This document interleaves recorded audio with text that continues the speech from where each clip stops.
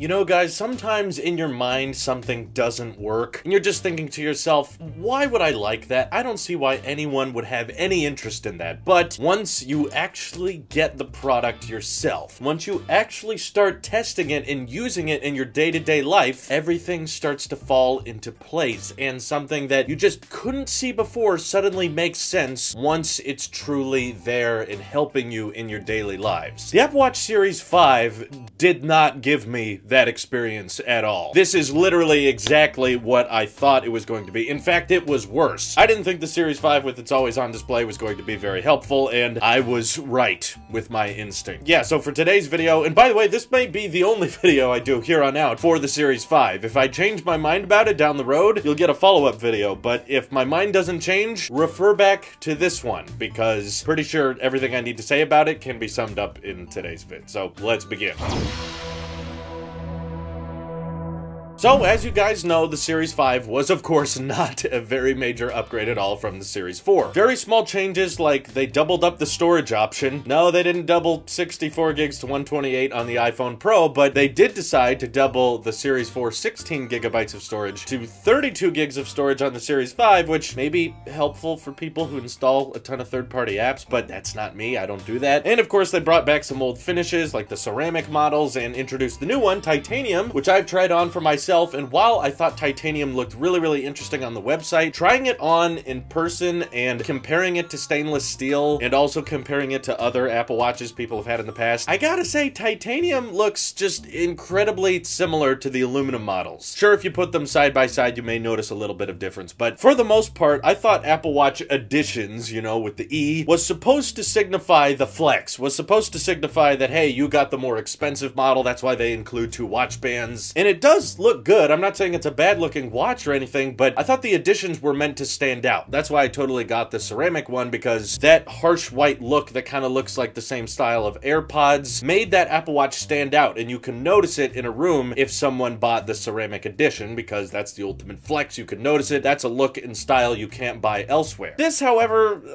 I mean, it's slightly lighter than stainless steel, but really not by much, and for the most part, you're not even going to be able to tell the difference between this and an aluminum model unless someone has a really trained eye. And some of you may think it's stupid to just talk about the aesthetics, but that's some of the biggest upgrades this year were the aesthetics. So I'm just giving you my feedback on the titanium. I personally would rather have my Apple Watch match the stainless steel finish of my iPhone, so that's why I'll be going back to my Series 4 after I talk about this and use it for a while. Because honestly, well, it's cool that there's a watch made of titanium now, and maybe if you want that more matte metallic finish but want the sapphire glass display, the new Series 5 has that option, but for the most part, yeah, it looks really awfully similar to the aluminum, so I don't imagine this one's going to be selling very well, and my prediction is they're not going to have a titanium version for the Series 6. I could be wrong, but I'm just assuming this is not going to sell that well. I wouldn't mind a ceramic watch in the future. That one I think would be okay, even if it didn't match my iPhone Pro, but regardless, I would rather have the stainless steel over this one. Now getting into the actual differences, there's the compass, which, you know, makes a ton of sense with a device that has GPS and cellular built into it, that you would also need to know what direction north is. There are some apps that utilize it. There are some people out there, I understand, that may appreciate it, but yeah, for the most part, who cares that there's a compass? It's not something we carry around with us anymore. And now let's just get to the star of the show, the always-on display, which, as I've talked about in the past, has not been a feature I cared that too much for in other smartwatches, because for the most part, especially with the Apple Watch, it is really good at detecting when you need to look at the display and when you need to know what time it is. Even when you move the Series 4 just like slightly on your wrist in any type of circumstance, it will light up that watch face, and the always-on display with the Series 5 is kind of trying to fix a problem that I don't think really was there. It's really a common complaint for people, I think, that aren't using Apple Watches. I'm not talking about everyone. I'm sure there's some of you that really wanted an always-on display on your watch, but personally, it's really hard to appreciate this feature because the only time it's being utilized is when I'm not looking at the watch. watch and I kind of have to remind myself, oh yeah, intentionally like not tilt my wrist to see like, is it working? Yeah, okay, yeah, always on display, it's doing its thing. But I still use my watch the exact same way. I know I haven't used it that extensively, like this is my 24 hours in review, but I honestly don't think there's much to change, because what else am I going to talk about other than the always on display, which I can't say there's been a ton of situations where I found it incredibly helpful. Mostly because the Series 4, which I've been using for a year, that display goes off like all the time, sometimes even when you don't want it to the point that it is such a rare occasion that I'm trying to look at my watch and for whatever reason the screen doesn't turn on. The accelerometer, the gyroscope inside the Series 4 is incredibly accurate, really good at detecting when I want to look at the watch, and I'm also kind of somewhat getting annoyed with the always on display, because there are times where I'm looking at it and I'm like, okay, screen's on there, so I want to go to the home screen now and look at some of my other watchOS apps, and I'll press the digital crown, but that doesn't take me to the home screen. It just lights up the watch because it technically wasn't all the way on yet. It was just partially on, giving me the time, but not actually taking me to the home screen. And so now it feels like there's actually an extra step, because before, if there was anything on the Series 4 display, I knew, you know, the screen was on, I can press the digital crown, go home. Or I can tap on one of the complications and it will open that app. With this, I feel like the display is on because it's showing text very dimly, so I'll touch a complication, but that doesn't open it. So I kind of feel like half the time I'm having to press an extra time, because the difference of the watch being on and the watch being off is not so night and day. Now it's like, well, it's displaying the time, but the interaction part where you can tap complications and things, that's not activated yet. So you have to press it once and then press it again. Or of course you have to just keep using it and keep tilting your wrist the way you normally use your watch, in which case, why is it so helpful to have it always on display in the first place if you're gonna have to keep tilting it anyway? It's not like the screen is always interactive, it's just constantly telling you one bit of information, which is the time, which I guess, you know, most watches are made to do. And I've even seen some people say the always on display has impacted their battery life. Now, this is 24 hours in, I'm not gonna make a whole video updated on how the battery life changes, but I do find it a little bit bizarre that it's around 4:30 at the time I'm recording this video, and I charged it up 100% last night. I wake up at around 4 in the morning, so after 12 hours of use, I'm already at the 50% mark, which is still a great battery life. It's gonna get me through the day fine, but in my experience, the Series 4 battery life lasted a little bit longer. Usually I could end the day and not even touch the 60%. I would still be in the 70% area, because the Series 4, I guess, you know, doesn't have to constantly be displaying text on the screen. So I imagine even if I turn off the always on display, it will probably have just as good a battery life as the Series 4. It's not going to have some multi-day battery life that some people were anticipating. So overall, yeah, I mean, I know I'm the Apple sheep and everything, and I really love the new iPhones that came out, but as a whole, Series 5 is definitely a hard skip for me. I'm not going to be keeping this watch. Titanium is not my new favorite finish. I would much rather use the stainless steel. I feel like it contrasts better with other colors in your environment, and it also can match the phone you use, which to me is much more aesthetically pleasing. And honestly, even though I may buy and keep the Series 6 or the 7 when that comes out, maybe there's some more substantial upgrades, I think I'm gonna turn off the always on display next time I have a watch that's compatible with it, because with smartwatches at least, it kind of annoys me. So yeah, take that, everyone who says I defend Apple no matter what. No, I don't. I feel like the always on display was trying to fix a problem that didn't exist and was probably just to help sales for people who hadn't bought an Apple Watch yet, and that was a common complaint. But anyone who has extensively used an Apple Watch will tell you that an always on display is probably not that helpful, not that necessary, because the regular Apple Watches are very good at detecting when you want them to turn on, detecting your wrist motions. It's not a real issue. It's just a nitpicky thing that I guess the nitpickers now don't have to nitpick about. So those are my day one impressions of the Series 5. Like I said at the beginning of this video, I will keep you updated if my mind changes or I mess around with it and there's something I think is way better or something that I felt like I didn't touch on before. But honestly, I feel like everything I need to say about the Series 5 I've said today. So if you want to talk more about the Series 5 or you enjoy using it, feel free to hit me up over on Twitter or join our Discord. And keep in mind, people, if you bought the Series 5 and you like it, I don't hate you. That's fine. It's just as good as the Series 4. In fact, it's the same price as before. Plus, you have the option of turning it off anyway. And if you want the always on display, I guess it doesn't hurt too much to incorporate it. So I'm not trying to bash the entire Series 5. I'm just saying, as a longtime Apple Watch user, this is not a feature I plan on utilizing that often. This is your Apple Sheep here. I'll see you guys in the next one.